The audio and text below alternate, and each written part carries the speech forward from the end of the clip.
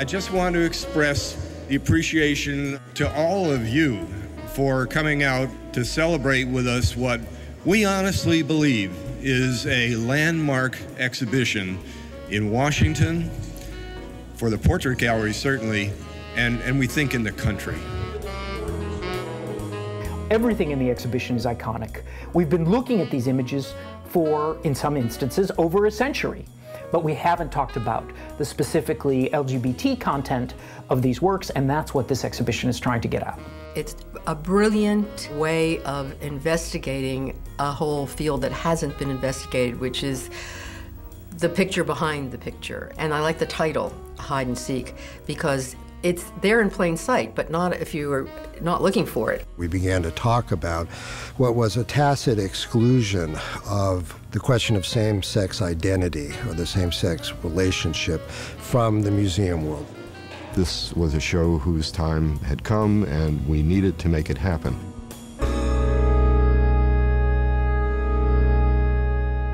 Portraiture is not just about brushstrokes. It's about identity. It's about what you reveal, what you conceal. It's about a whole question of human personality. The history of LGBTQ art in America has been a game of hide and seek. Precisely, lots of images of import to sexual minorities, but never talked about and rarely acknowledged. What we've tried to do by inflecting it through the lives of the artists and the lives of the sitters who are depicted is to give you a wholly new slant on portraiture from 1890 or so, coming through the year 2000 and contemporary artists working today. I kind of enjoy creating something that's a bit ambiguous in the sense that it can be viewed or interpreted in different ways. And I think that that's something that plays into identity and the coming out process.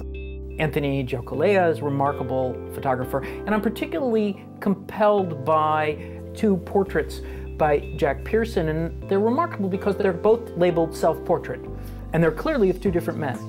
He creates a drama of the man pining for the inaccessible object of desire, essentially like Blanche Dubois and that young poet that she fell in love with so long ago in the Belle Reve days. When I was doing the Warhol project, since I was inhabiting Andy Warhol's work, I wanted to inhabit his representation, which is why I did myself as Andy in different pieces. Like I did the camouflage self-portrait. Oh, and I did this one. But I called mine Portrait of the Artist as a Young Man, because it was self-portrait. Work like Deborah Cass's, or even Andy Warhol's, which involves layers of camouflage, impersonation. Not simple portraits of what I really look like, but complicated acts of seeming. In some instances, like the work of Akins, the question of sexuality becomes extremely complicated because indeed the very word, right, homosexual, was not in wide usage at the time that Akins painted the image that we're showing, Salietat. It's an image of a boxer, a young boy. He's being applauded by an audience. And the man who stands behind him is looking down at him almost as if to stare at him. Whereas other painters of boxing showed fisticuffs, showed actual engagement with masculine aggression, this picture takes that image of masculine aggression and turns it into occasion to celebrate the beauty of the young male body. You know, they had to lead a very different sort of life where they had to hide a lot of their personal preferences, their sexuality. And I would think even that works by Demuth, there's a watercolor of some sailors in the show, and I would imagine he probably made that work for his own pleasure. I find it troublesome that we can only talk about the sexuality of artists who forthrightly first claim it. Why can't we talk about the sexuality of artists who don't claim it, who are long deceased? Why did it take place, as it did very, very recently, that the Metropolitan Museum of Art did an extensive exhibition of Akins's work, covering every major historical theme and movement and moment, covering all the scholarship except one kind of scholarship. Now, 25 years of scholarship, on sexual difference in Aikens. That was struck from the show, from the wall labels, and from the catalog. I don't believe as an intellectual there's any question you can't ask.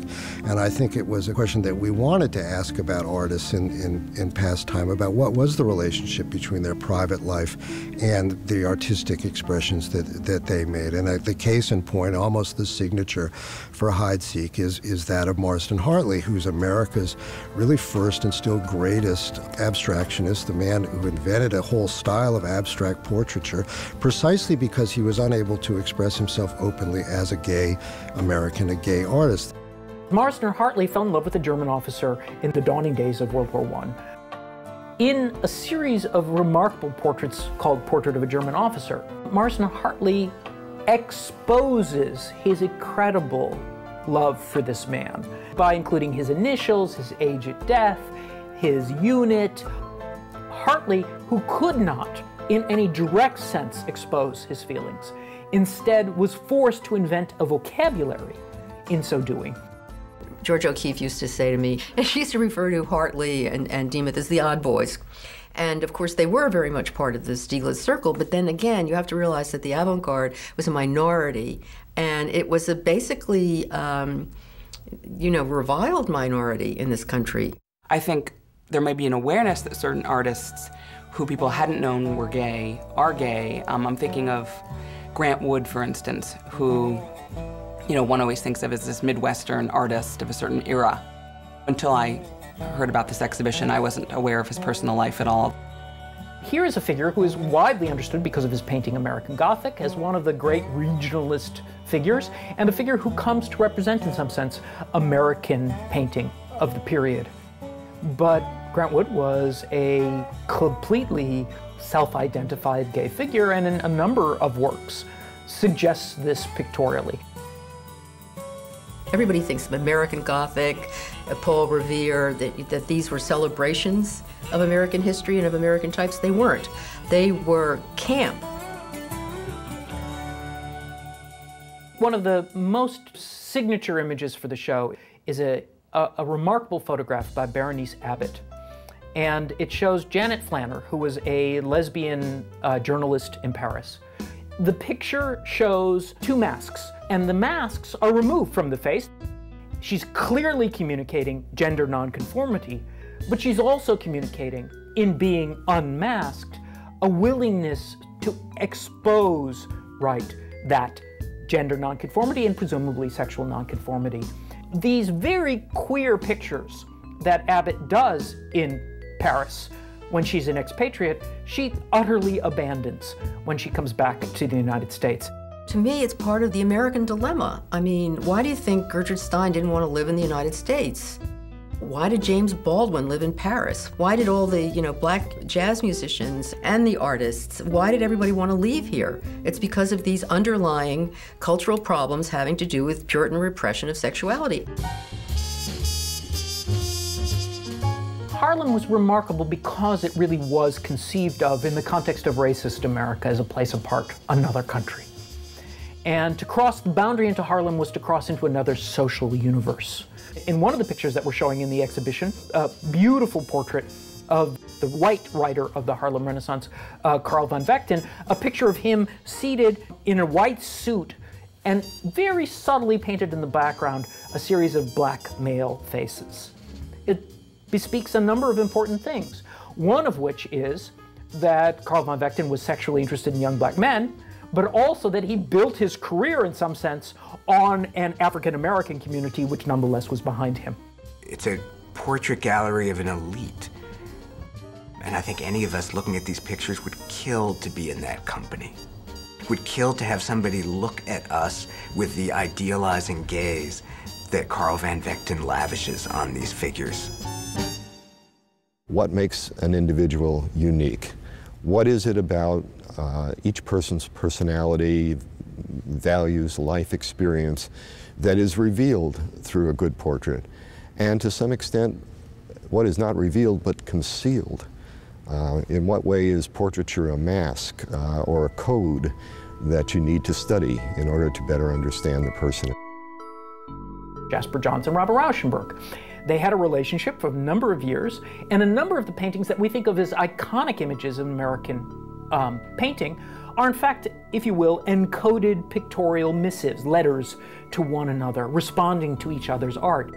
I saw the Jasper Johns retrospective at the Whitney in 1977, and I had never seen art like that in my life, particularly In Memory of My Feelings, which I recognized right away was an homage to my favorite Frank O'Hara poem. I felt that there was a triangulated love affair possible between me, Jasper Johns, and Frank O'Hara. The image is a kind of reversal of the first image that Jasper Johns made upon developing his relationship, which would last for 7 or 8 years, with Robert Rauschenberg, the most important relationship in either painter's life. One side of the picture shows a fork and a spoon wired together, as if, right, spooning. And on the other side of the picture, the spoon and the fork are separated. And indeed, the picture is about the end of a relationship, the end of their relationship. The exhibition arcs forward from the 1890s with the very definition of the category of the homosexual through to 1969 with the Stonewall Riot and the emergence of the modern gay liberation movement. But then, out of left field, comes the AIDS epidemic circa 1983. You have people, Robert Mapplethorpe would be a good example, Keith Haring would be another, who are just beginning to experience the delights of freedom as they have to confront their own and others' mortality. An incredible series of mourning portraits that we think speak to the experience of a community in crisis, a community that is being decimated. Those are the most painful portraits in the exhibition, where you literally, in A.A. Bronson's portrait, Felix, of his artistic collaborator, at the moment of his death. A lot of the portraits in this show, I think, are involved in the construction of a gay canon, gay and lesbian canon of taste. I felt comforted looking at these images as if I were a Catholic going to St. Peter's and looking at all my favorite saints. You say, oh, there's, you know, St. Gertrude, there's St. Frank, St. Langston. He died for my sins. Isn't he cute, you know? We didn't want to make an alternative American history.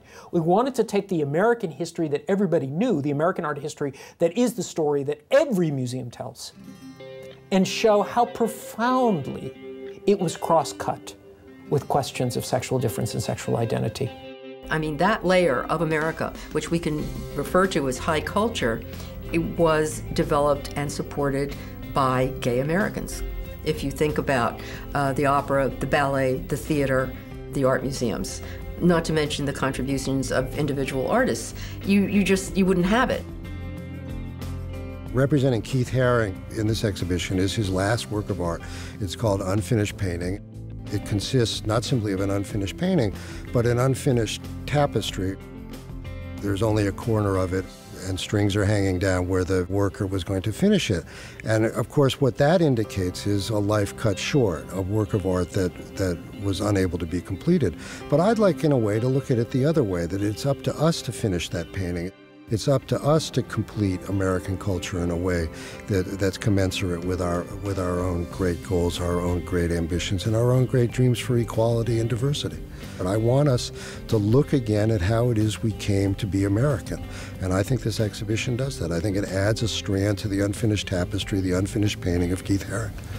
To be a portrait gallery that represents the American people today, we have to be many things. We have to be about gender diversity, age diversity, ethnicity, and sexual identity, which is part of American life. So we feel this is a step for the portrait gallery toward filling out the contours of what it means to be an American today.